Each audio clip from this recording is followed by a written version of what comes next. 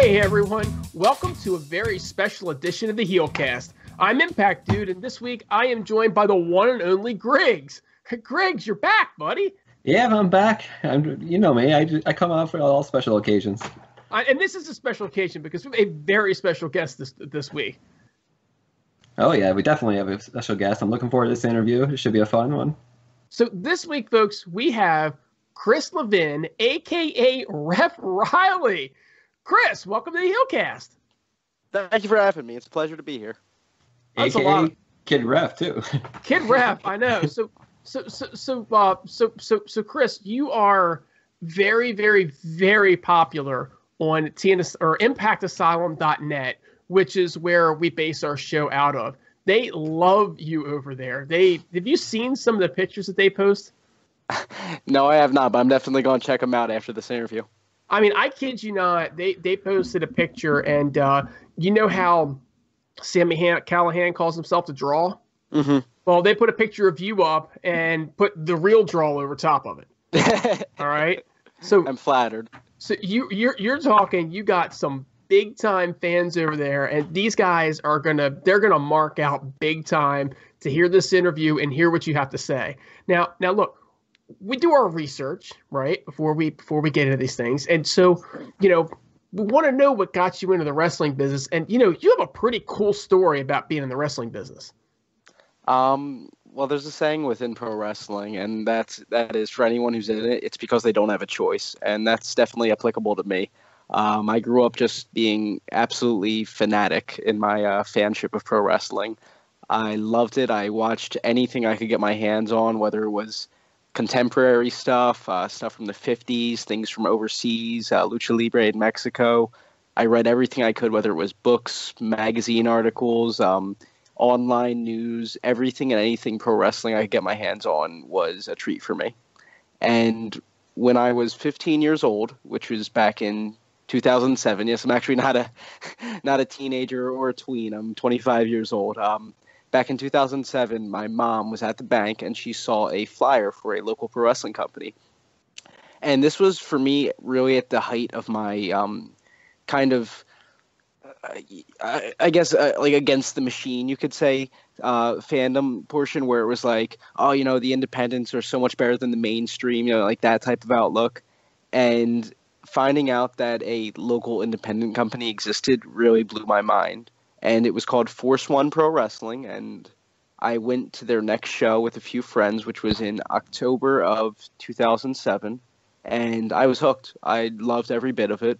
I went home and I found their WordPress website and their MySpace page, which is dating how long ago this was, and I found an announcement saying they needed a street team. So I went over there in November of 2007 at some point, and I met with the owner, Tommy Cairo, who was ECW original back when it was still Eastern Championship Wrestling. He was actually the guy who had the first ever Singapore Cane match with the Sandman, and that led to Tommy Dreamer being involved and all of that good stuff. But yeah, I was hooked. He sold me on how great it was to be involved, and I showed up. I helped out with their street team. I cleaned up around the school that was right 20 minutes from my house in Egg Harbor, New Jersey. Yeah, I forgot to mention, I apologize about that. I'm from South Jersey, right outside of Atlantic City. And yeah, eventually they needed a ref for the practice matches, and that's kind of where it all started for refereeing for me. So did it start as a part-time job, or did you see it always as, something long-term that you wanted to do? Well, I mean, at first it wasn't really paying much at all because, like I said, I was only 15 years old, and who's going to pay the 15-year-old kid to ref? It was just, getting the experience, networking, learning the craft. And I mean, some kids after school went to football practice or chess club, and I went to pro wrestling training. And on the weekends, I didn't go to parties. I went to pro wrestling shows. That was my teenage experience for the most part. Now, what did your parents say about you training to be a professional wrestler at 15 years old? They were concerned. My dad was a big fan of pro wrestling, and he thought it was pretty neat. My mom, on the other hand, was much more worried because, I'm not a big guy. I'm 5'8", 145 pounds. And back then when I was a teenager, I was even skinnier, believe it or not. I was probably 115, 120. And they were very concerned about that I would get hurt, that my bones would get broken, and all of this stuff. And justifiably so. But I came out okay, so far at least. Now, did your parents make you go to college to have a backup plan, or? No, my relationship with my parents, it wasn't really one like that, where like you have to do this, or you have to do that. They were, even if they were concerned, they were very open with allowing me to do my thing, And I did go to college. Well, initially I went for 1 semester to Rowan University with a radio, TV, film major, and unfortunately I had to drop out. It was I got bit by a tick, and they're very prevalent out in my area, and I got Lyme disease, which it's a thing that can be treatable and go away, and in my case thankfully it did, but it really took me out of the action for a bit, so I wasn't able to continue going to Rowan, but I did start going back to school within the last few years. I'm set to graduate next spring. Oh, congratulations. That's awesome. Oh, thank you. What's your major? Right now I'm going for an associate's in history, and my plan is to go for a bachelor's after that, probably something in the art history field. Very cool. Very cool. So I'd say you're a little bit more well-rounded than what folks might be giving you credit for, right? I try to be. There's a lot of people in pro wrestling who can only talk about pro wrestling, which, I don't blame them. I love pro wrestling. I'll talk about it all day. But I try to keep a wide range of interests and hobbies outside of wrestling as well. So I understand that you're interested in getting into booking as well, right? In creative side. Do you see yourself down the road venturing into that aspect of the business? Well, I've actually already ventured into it. Back in 2014, me and a few friends, including my girlfriend, Bonesaw Jessie Brooks, helped run the first ever all-women's wrestling company to run in New York City's history, called Valkyrie Women's Professional Wrestling.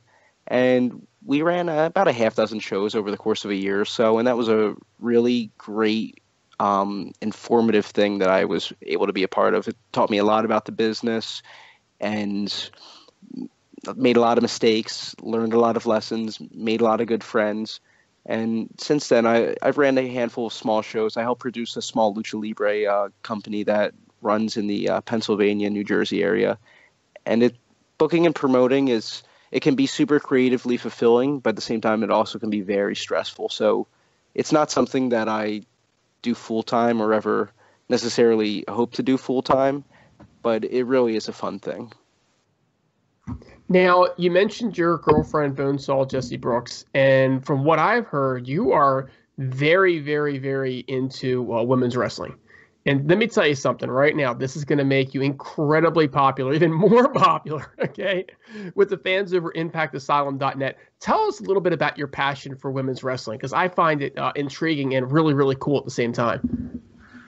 Well, for me, it's a thing of equality. Coming into the business as a timid kid who socially awkward, undersized, I got bullied a lot. And not just because of the fact that those things I mentioned, but also I got almost treated like a second-class citizen because I was a ref. Like I was made to feel very often that my opinion meant less. It was like I was less of a person. And I came to the realization that women really are treated the same way incredibly often, and for no other reason than the fact that they're a woman. And I think it's awful, and I hated that. And I worked for a few women's wrestling companies, and I saw how sexist their practices were. I mean, when you hear a promoter say, I wouldn't book any woman that I wouldn't sleep with, it turns my stomach, and just is like, this is, so unfair. And going back to even to the way mainstream wrestling treated women in the late 90s and early 2000s, constantly, exploiting their sexuality, which, there's nothing wrong with sexuality and using it, but when that's the only course of action, when you say you're only as worthwhile as you are, sexually appealing, I think that's awful. And I was thinking, man, imagine if I was watching a wrestling show and, just trying to enjoy it, and there was a commentator who every minute during a man's match talked about how great their body was or how hot they looked. I was like, wow, that would really turn me away from wrestling. And it's really unfortunate that I'm sure a lot of women have, turned away in their fandom because of that over the years. And that was a big reason why I wanted to promote women's wrestling and just do everything I could to help bolster it. Because so often, not only that, but you see people who get ahead in their careers not because of their talented performers, but because they do exploit that sexuality. And again, nothing's wrong with exploiting sexuality, but I'm sure for women who work really hard at their craft, it's frustrating, and I sympathize with them over that. So, how did it feel this past week to get to ref the main event between Rosemary and Taya? That was a really great thing to be a part of. I love the fact, I'm all about girl power, and I don't think that many of the women, if any, really knew me coming into Impact Wrestling, my employment there, except Allie. She had worked for Valkyrie, and I'd worked with her over the years in the Northeast. And so I never really talked to anyone about my history with that, but it kind of just sort of, I gravitated towards the women's division. I showed them a lot of respect, and I don't know, they kind of adopted me as their guy. And, I'm not on every women's match, but it seems more often than not I'm in there. And it's really a great feeling, especially working with Gail Kim, who produces the women's division there, the Knockouts division, because you can tell this isn't just a paycheck for her. She's very passionate about what she does. It's like she's in there, even when she's just helping, put things together. It's like she's in there, and I really respect that about her. So, did you always want to be a referee, or you were saying before, did you want to be a wrestler first, and you fell into becoming a referee? When I initially started, I didn't really look at it in any realistic lens. I just, I love wrestling. I want to be involved with it. And sure, when I was a kid, yeah, I wanted to wrestle. But when I got in there and started training and, taking all the bumps, I just realized that my body was just not made for it. My nickname amongst a lot of friends is Baby Bird because I'm built like a bird. And it's an incredibly accurate statement. My body cannot handle those bumps and bruises. And don't get me wrong, I completed my wrestling training, and I still love going to a wrestling school and and rolling around. And it's something that I'm very passionate about. But I know that I couldn't handle those bumps and bruises full time, and even if I could, I don't think many people are going to want to pay to see a 145-pound, 5'8" performer. Hey, they paid for Rockstar Spud, so right. Which I have a lot of respect for. The fact that he's able to do it. Maybe he's built better than me, or maybe he's just tougher than me. But it's something I have a lot of respect for. That anyone who can go out there and do that. Well, Chris, I'm built about the same way that you are, man. Only maybe a little taller, right? And I know how my body feels. I'm not 25 anymore, but I can only imagine what it would be like to just get your butt kicked, around the ring every night. Now, you are a quote unquote just a referee, right? According to what the people in the back say. But we both know that, first of all, there's a lot to being a referee, right? You guys are the ring general, but you do take some bumps in there. It's got to get physical from time to time. A lot better than my desk, a lot more than my desk job for darn sure. You know what I mean? Oh yeah, all the time. I couldn't even begin to tell you how many times I've taken bumps or been on one side or the other of a move or anything like that. It just comes with the territory. Do you like that aspect of it? I don't dislike it. I'm not going. To me, it's more about, does it make sense? As long as something is safe, I'm willing to do it. For example, I work a lot of deathmatch wrestling shows. I guess that's kind of how I really started making my bones out on a national stage. And a few months ago, there was a match where they wanted me to give someone a DDT, and I knew that there would be a bit of debris, a bit of glass, thumbtacks, and things like that on the mat when I did it. But I looked at it and saw, okay, I'll get a few scratches, but, the scratches will go away and they'll fade within a week or whatever. But it's nothing that's dangerous. So as long as it's not anything that's long-term dangerous or, severe, like concussions or broken bones or anything like that, I'm fine with. It's about what adds to the story, I guess you could say. If it makes sense and really adds to the moment and to the story, then I'm all for it. So we won't see in Barbed Wire Massacre 4. If they wanted to do a Barbed Wire Massacre, another one, I'd love to ref it. But if not, that's fine too. Yeah, I have no problem with that. I do barbed wire matches, stuff with fire, all glass, all kinds of stuff all the time. I did a few tours of Mexico actually with DTU, which is a deathmatch company down there. It was a lot of fun. Wow, I would say wear your Carhartts if you're going to do barbed wire massacre, and save yourself, Chris. Save yourself. Now, I think that in my opinion, refereeing is a hard job. So, I think you got to keep everybody in check, right? You got to keep the time. You got to be watch what's going on. Lord only knows, promoter might change the finish mid-match. I'm sure it happens from time to time. What's the hardest part about being a ref? For me, I don't mean to brag or anything, but reffing was never particularly difficult for me, and I don't think that's because I'm quite adept to it. Maybe, I don't know. It's all I've known my entire adult life. Is my main thing has been refereeing. So I'm sure if you were to ask anyone who's done something their whole life, whether it's refereeing or surfing, whatever, they would say that it's easy as cake. I guess the most difficult thing is consistency, because it does take a lot longer for referees to get their due in pro wrestling, in terms of recognition from fans, in terms of getting into positions that monetarily compensate them well, and just sticking through everything, through the extended amount of time, through people who are going to show you less respect because of what you do. That's probably the most difficult part. How long do you see yourself reffing for your career? Like, I know you went back to school, you're going back to school now. Do you see it as something so long term? Do you want to continue doing, or? Oh yeah, I have no plans on stopping, and I'm not until I'll be refereeing until the day that, for whatever reason, I do not contribute to the match. So whether it's if I get too old or too injured, that's the day I'll stop refereeing. But as long as I can help contribute to a good match, then I want to be in there. Definitely. Sorry. I was just going to say, you have some big shoes. You have some big shoes to fill, because I think you replaced Earl Hebner on for the ladies matches, so on the Impact card. So that's some big shoes to fill there. I would never see it as replacing Earl Hebner, because obviously I have a world of respect for Earl Hebner and every single other referee who's come before me and done this at a high level and has a reputable performance, such as Earl does. And my only regret is that I wish I had been there sooner, just to meet Earl and learn from him. I've only ever met him in passing. But I wouldn't ever say I replaced Earl. I would just say that he was here in the past and now I am. Well, you may not say it, but I will, because I'll be honest with you. Earl Hebner in Impact Asylum was legend, and deservedly so, right? But you'd be shocked at how fast you're becoming Legend 2.0, and you're young. They've nicknamed you Kid Ref. I mean, you got a lot of years ahead of you, right? A lot of years to go to break it. Before it's all said and done, I mean, you have that opportunity starting so young. And have already achieving as much as you've achieved to make it to that next step, should you continue to do it, and it sounds like you're interested.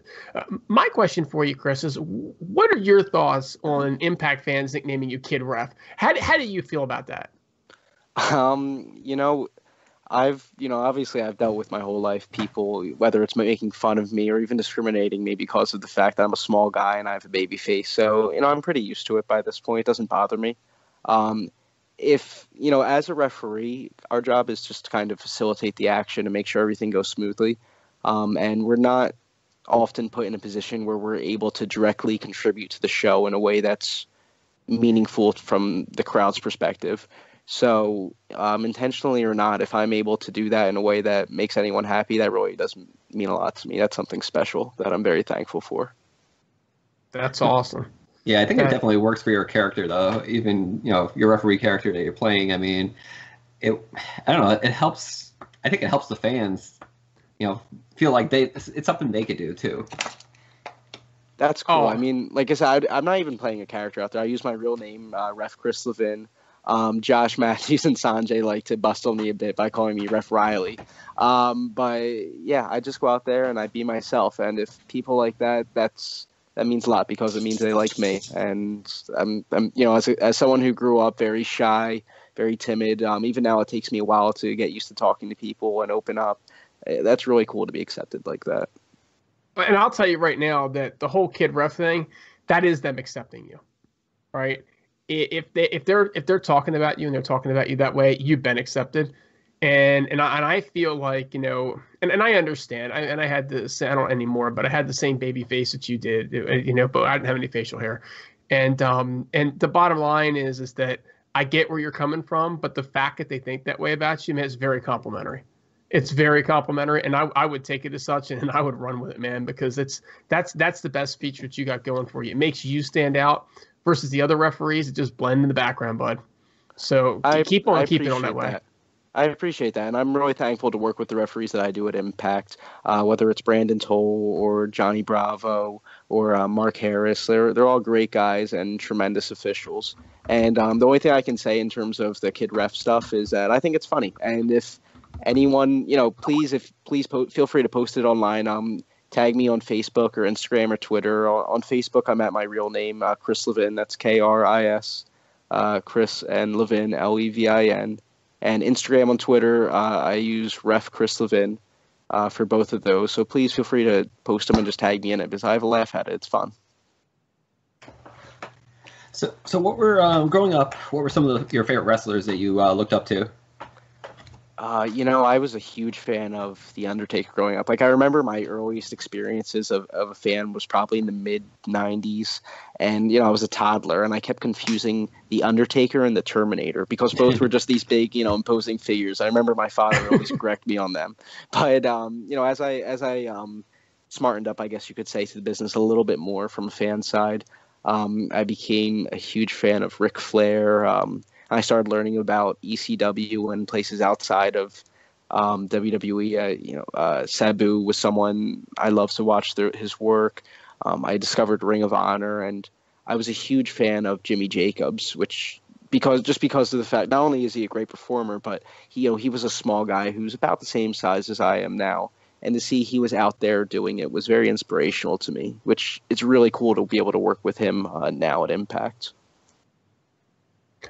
So, who do you like working with the most at Impact Wrestling today? Like who are the guys you just really enjoy working with? I love anytime I work with the Jersey guys. I get along with all of them just because we've been working together for so many years. Guys like Fala, KM. I've known Sammy Cow. Sammy Callahan helped train me, so I've always had a good rapport with him. There's no one that I don't like working there. Everyone's very nice, very laid back, very professional. It really is a treat. Rosemary's like the nicest person in the world. Laurel Van Ness, she was the person she's not with the company anymore, but when I first got there, she was one of the first people to kind of take me in and make me feel like I belonged. She was the first person to say, I want him reffing all of my matches. And we just clicked, and they're a very nice person. I don't want to slight anyone by leaving them out, but yeah, everyone's great. One of the guys that I keep in touch with, even if we're not at Impact, is Johnny Bravo. Like, anytime I have a question, and even if it's not referee stuff, like just wrestling stuff or life stuff, I give Uncle Johnny a call and shoot the breeze with him. We usually at least once a week or once every other week. Brandon Toll is another guy. We just call and just chat. It's like a family there. It's really nice there. That's awesome. Well, you mentioned Rosemary, and of course, we love Rosemary. She's my sister, right? I did not know that. Is that true? When you see her, tell her you talk to her brother. I will do that. She will clue you in on the whole kit and caboodle. Okay. Rosemary is fantastic. Laurel Van Ness the same way. It's just two phenomenal people that I just think are awesome. Now you mentioned that you're from the Jersey area, right? And you dropped some names of some Jersey promotions you worked for, but you've reffed all over the place. You've been Mexico, right? Oregon. What promotions have you worked for, and where might you look forward to working for in the future? I've been really fortunate to really get out there a lot throughout my career, doing a lot of traveling. I guess the first time I really got outside of New Jersey was when Sammy Callahan took me to CZW, and from there I met Derek Moore, he used to referee on the Indies as D. Edwards. He's in WWE now as under his given name. He got me out to Pennsylvania and Maryland for the first time. And then I started traveling with a group of guys like David Starr and Shane Strickland, and we went out we went all over to West Virginia, to Michigan, to Florida, and just about everywhere in between. I was really lucky to work for West Coast Wrestling Connection out in Oregon and Paragon Pro Wrestling out in Las Vegas. Recently, I've been to Canada a few times for Impact and for Alpha One with one of my best friends in the world, Anthony Green. Yeah, I've just been really fortunate to travel, and I still love doing it. In a few weeks, I'll be going to Chicago with GCW Game Changer Wrestling, which is kind of my home promotion in the New Jersey area. And I haven't been to Chicago in quite a while. It's been a few years. I think last time I was there was working with Freelance Wrestling, and I'm excited to be back. I didn't really get to try the deep dish pizza the last time, so I'm really excited to do that. So, you worked in New Orleans for WrestleMania weekend. How was that this year? And have you ever wrestled at WrestleMania weekend before? That was a wild experience. Like, it didn't feel like I got there Wednesday night because I had events starting Thursday, and from Wednesday to when I left on Sunday afternoon, it didn't feel like a half week. It felt like one long day because you didn't really get the opportunity to sleep or anything like that. It was just constant stuff, whether it was going to shows or going out and catching up with old friends. So it was one long party, and it was a blast. It was exhausting, but it was a blast. I think I must have slept 12 hours when I finally did get home. But yes, I did wrestle. I did officiate for one WrestleMania weekend prior to that. It was the first time that WrestleMania happened in the North Jersey area. I think it was 2013. But yeah, I was there as an official for CZW. That was when I worked for them. And I also wrestled that night as part of the Kaiju Big Battle. I was in the main event as one of Dr. Cube's minions, and that was a blast.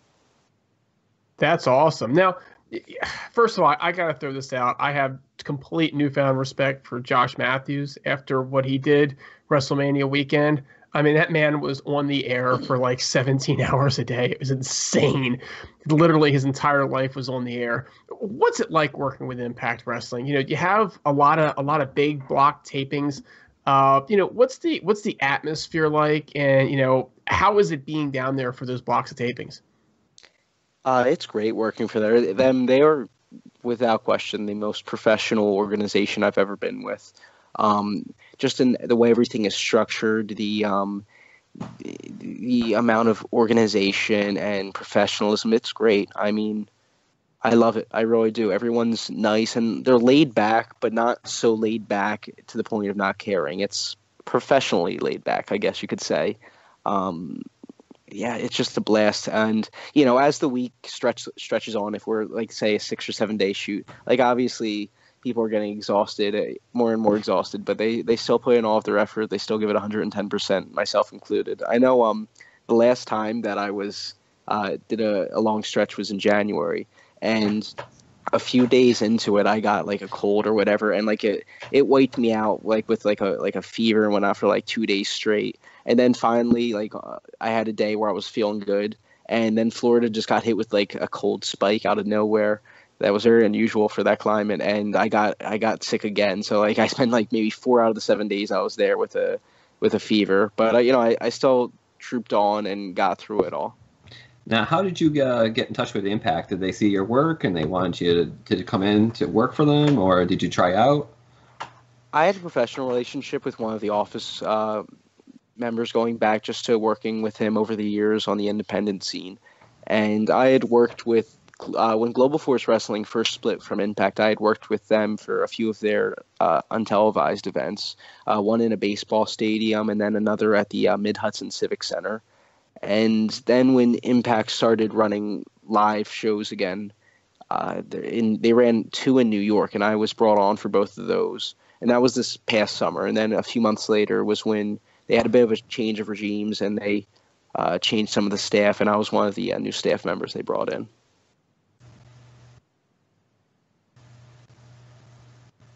So you mentioned a bunch of you've been around for not a couple of years, but you've been reffing for about 10, 15 years now. What would you feel like is your biggest match? Oh geez, I've been really lucky to been in a lot in the squared circle with a lot of really big, exciting matches. Um, well, first I'm gonna of course say the first time I refereed live on pay-per-view with Impact at Bound for Glory was amazing. Just every match I refereed there was one of the biggest matches of my career.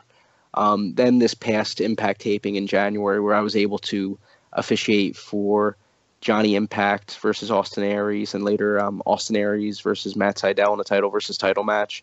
Those were two huge ones. Aside from that, please indulge me for a moment while I just go over in my head.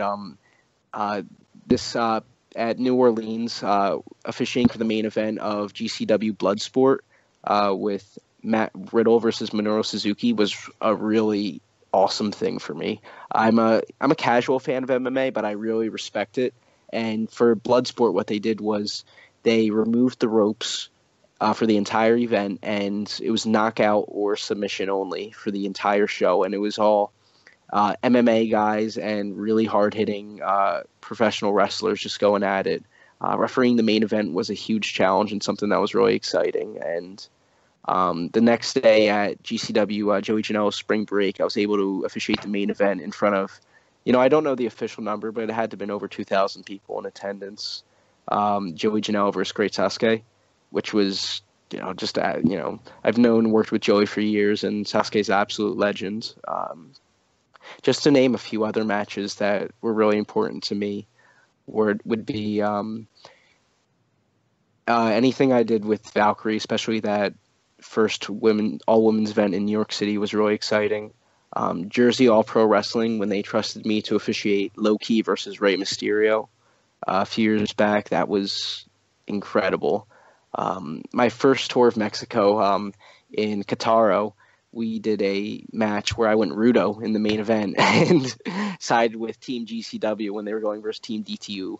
And, standing in the middle of the ring, flipping off the hundreds of fans in attendance, that was pretty thrilling.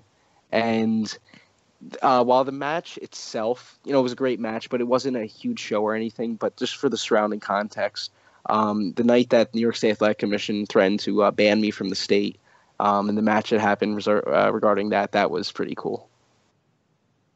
Tell us about that. That sounds interesting. In August of 2016, there was an event in Brooklyn, New York, and just business as usual. My girlfriend Jess was having a match against Mark House, who I'm not sure if you're familiar with him. I don't believe he wrestles anymore, but he really was a tremendous worker. And we were all excited for the match. We get there and get in the ring the bell. They're working for about a minute when all of a sudden the bell rings. And I look up, and the state inspectors from the State Athletic Commission, they stopped the match. And, I poke my head out the ring, and I'm like, what's the meaning of this? Why is this happening? And they said, well, in New York State, you can't have a man wrestle a woman. That's against the law.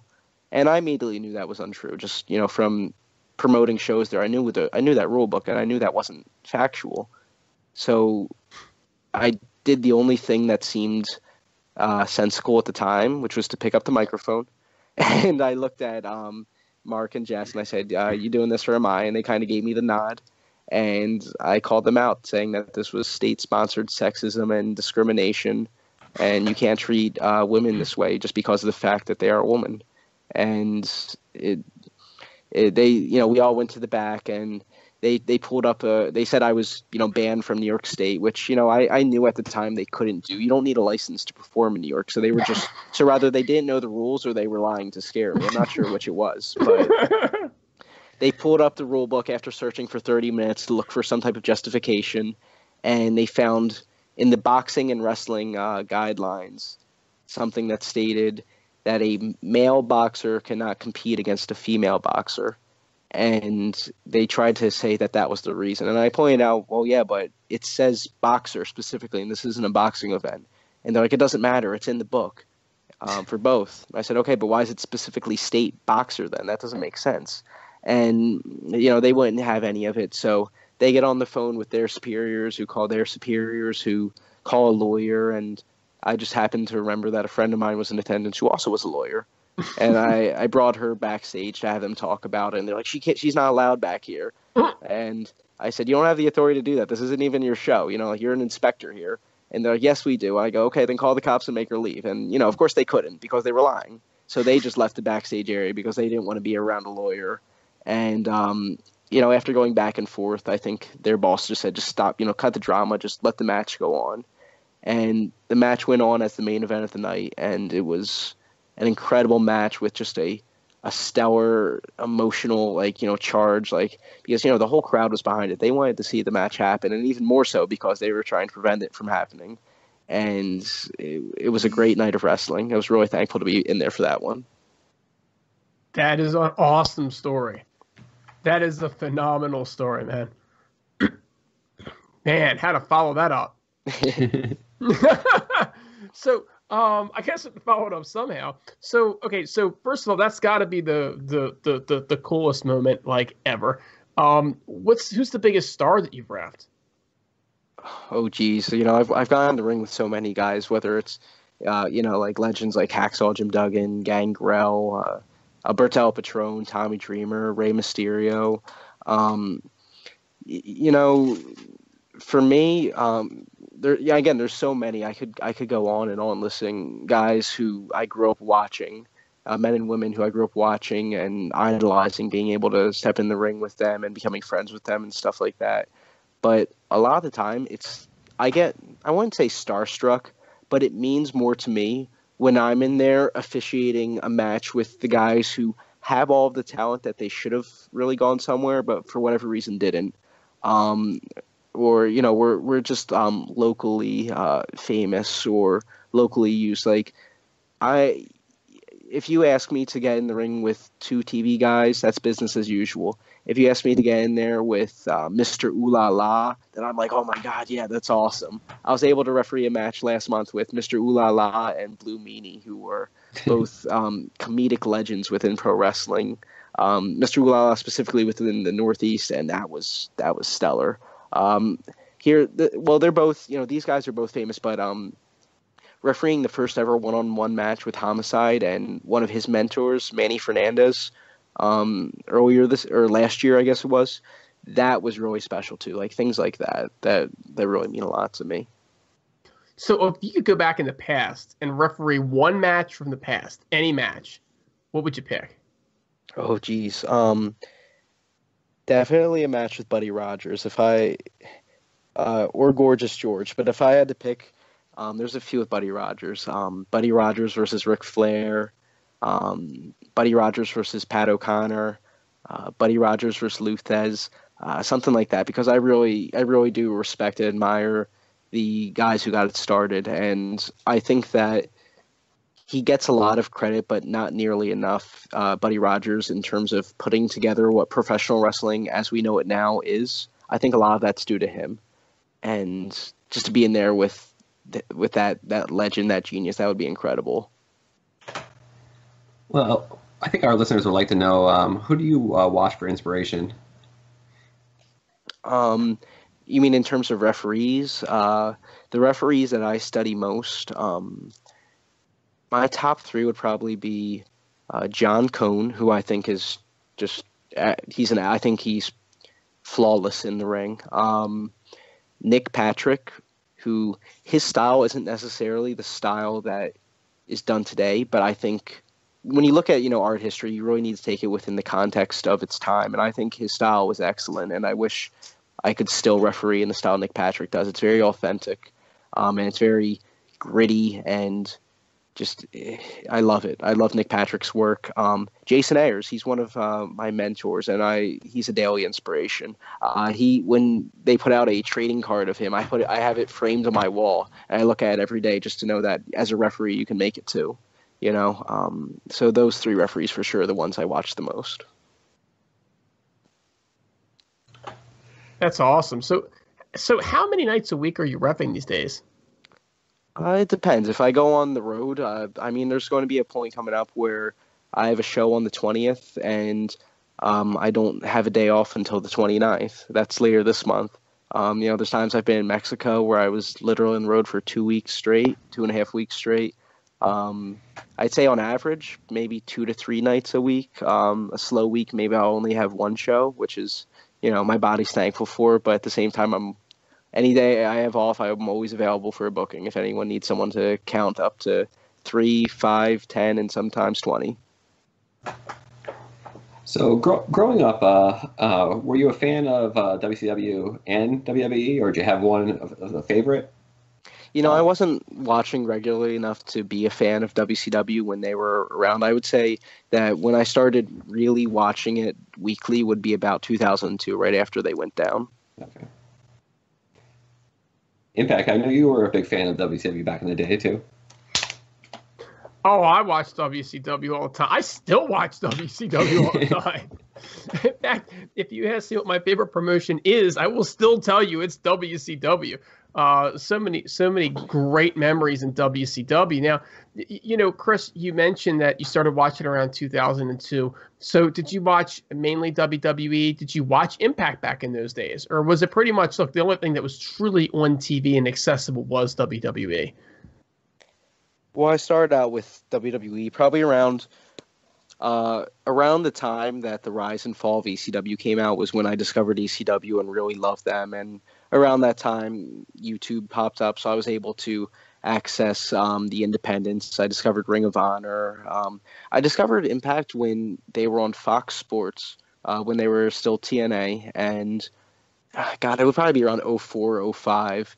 That was when I discovered TNA, and I loved it. To see all these new characters that I was unfamiliar with, to see a much more fast-paced, athletic style, it was all really exciting, and especially the way that the shows were formatted on Fox Sports. That the way they would have bars on the bottom and top of the screen telling you the name of the competitor, the time limit of the match, other facts, and it really gave it a legitimate sports feel that really intrigued me, really made it stand out.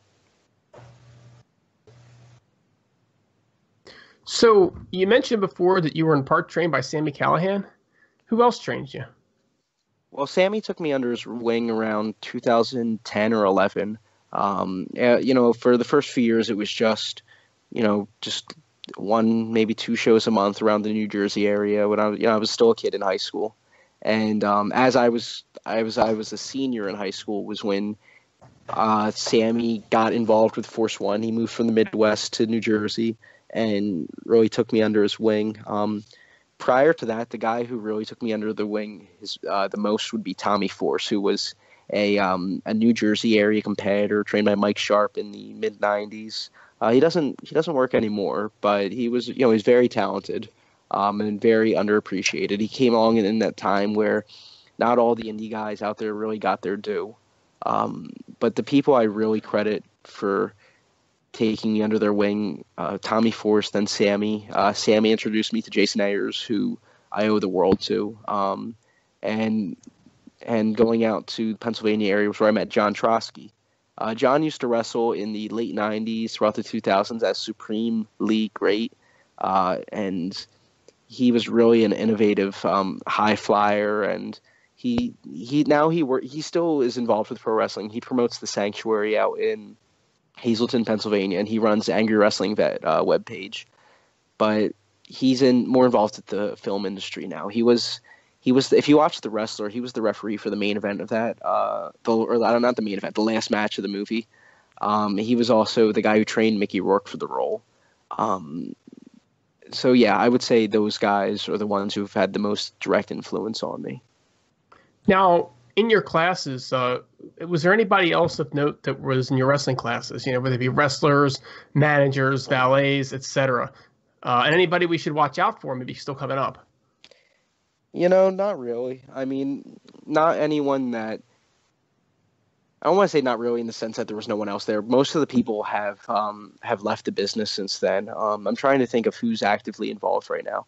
From Force One, Jeff Bravo and Josh Adams, who are both very talented workers who are working in the New Jersey area mostly. Emil J., who's a ring announcer and commentator. He works for CZW and a handful of others. Lives 20 minutes from me. I still get together and watch old wrestling with him all the time. Dave Dahl, he came along a few years after me at Force One, and Jimmy Lyons, he's another one who came out a few years after me at Force One. Matt Saigon, who used to work as Ryu Lee in New Jersey area, he's just started to come back as well. Unfortunately, there's not a ton of Force One originals around anymore who came from that school. So you spent a lot of time on the road. What would you say is the best part of being on the road, and what is the worst part of being on the road? The best part is definitely all the unique experiences that you're not going to get otherwise, whether it's bonding with friends, making new friends, seeing sites. Like, if it wasn't for wrestling, I would have never walked along the, Aztec pyramids. I would have never got a VIP pass to Universal Studios and get to, just things like that I probably would have never walked the strip in Las Vegas. So many unique things like that would have never happened to me if not for pro wrestling, and being able to do that with some of my best friends in the world. That's definitely the best part. The worst part, I'm a homebody, so on the average day, I'm not someone who loves to go out and party and things like that. So being away from home is in itself a struggle at times, but it's worth it. So you mentioned, the best part of being on the road is being on, with some of your very best friends. So, who do you tend to hang out with during the Impact tapings? Well, like I mentioned earlier, a lot of the Jersey guys. And also, like I mentioned earlier, I'm fine with, public speaking, stuff like that. But when it gets to hanging out with people, it takes me a while to get to know people and feel comfortable doing that. So I'm still in that process of feeling comfortable enough to feel like, yeah, I actually do belong here. Like I kind of hit that point at the last taping when everyone was kind of being nice to me and treated me like, not like I'm an outsider, but like, hey, I'm one of the guys. So yeah, mostly the Jersey guys, LAX of Santana and Ortiz, Homicide, Fala, Ref Johnny Bravo, Brandon Toll, guys like that. I would say are the ones I hang out with the most, probably. See, I think that you'd get in a lot of trouble hanging out with LAX and Sammy Callahan. You know what I'm saying? I'd be hanging out with Fala Ba myself. Oh, I love Fala. Yeah, I mean, I love all of them. Like, I was working with LAX back when they were still EYFBO. God, I've been working with them for years, 5 or 6 years now. And that, that New York, New Jersey, PA area. Now, we're talking about tapings here. We have some tapings coming up, right? We got a pay-per-view this Sunday. Everybody needs to buy the pay-per-view. And where can they buy the pay-per-view, by the way? Speak to your local cable providers, but I also believe it's on Fight TV, and they can purchase there. That's Redemption this Sunday, April 22nd.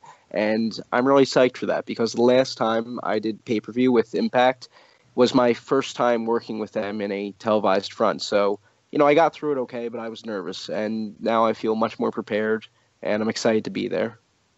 Well, and I can tell you right now, I'll be getting on the Fight Network, and I'm telling everybody to get on the Fight Network because all the proceeds go directly to Anthem. No need to share with the cable companies. Send it all directly to Anthem. Now, Chris, last question for you, bud. Following up this pay-per-view, we're going to have a set of tapings, right? Mm-hmm. And how many weeks worth of tapings are we getting this time? I don't have the formats in front of me, so I don't know exactly how that all works out, but I know that we're taping from the 23rd to the 26th. All right. And my understanding is that that'll take us up to, but not including Slammiversary. Is that correct? Honestly, I couldn't tell you. I'm not sure on that. Impact, I don't think there is. I think there's 2 more tapings that they're doing somewhere else before Slammiversary. Well, what I'm really trying to figure out is there going to be any tapings like the last week in June? Because I'm going to be in Florida. And I'm trying to convince the wife to drive up to Orlando. Unfortunately, no. To my knowledge, there's nothing on the schedule for last week of June in Orlando. So sorry about that one. Oh, man. You're killing me. You're killing me, Chris. Damn it. Yeah. This interview is going so well. This interview is going so well. Yeah, it was my choice to be Impact tapings every week, and I'd be right up there with them. Someday, though. Someday. Yeah, I thought I saw something about Canada, 2 shows or something like that, and they were doing tapings up there, but could be wrong. we could find our way up to Canada, Griggs. You and I thought about going up to Canada for Bound for Glory, if I remember correctly. Yeah, definitely. We're both from the Northeast too. So he's from Maryland. I'm from Pennsylvania. So where at in Pennsylvania? Northeast of the Scranton area. Oh, okay. So you're way out there. Okay. Yeah. And I'm guessing that you do the Maryland shows down in Joppa, right? For MCW. Me? Yeah, you mentioned you did some shows in Maryland. Years ago. I don't work for MCW currently. I did a few shows with them years ago. I went with Sammy, Rich Swan, and a handful of other guys. Yeah, I'm about 20 minutes from there. So you ever find your way back down there, give me a shout. Oh, absolutely. Yeah, that'd be awesome. So Griggs, you got anything else for Kris tonight? Well, you mentioned before where our listeners can find you. You wanted to tell us one more time where they can find you on Instagram, Twitter, and Facebook? Sure. My name is Kris Levin. That's KrisLevin, and you can find me under that name on Facebook. And I get a ton of friend requests, so please just feel free to shoot me a message, and that way it'll expedite me adding you and all that good stuff. And on Instagram and Twitter, you can find me at Referre Kris Levin, and that's REFKRISLEVIN. And yeah, if there's any memes or whatever, I take it all in good humor. So please feel free to tag me in them. Awesome. Well, Kris, I'm going to tell you that I just hit the send request on Facebook for you. All right, so that is Impact Dude. It has been an absolute blast having you on, man. Your story is fantastic. I particularly love, your feelings on the knockouts and that story about you and the New York Athletic Commission is just epic. Good for you. And you know what? And better for everybody else, right? That you stood up for. So, look, man, once again, thank you very much. Folks, that's it for this interview.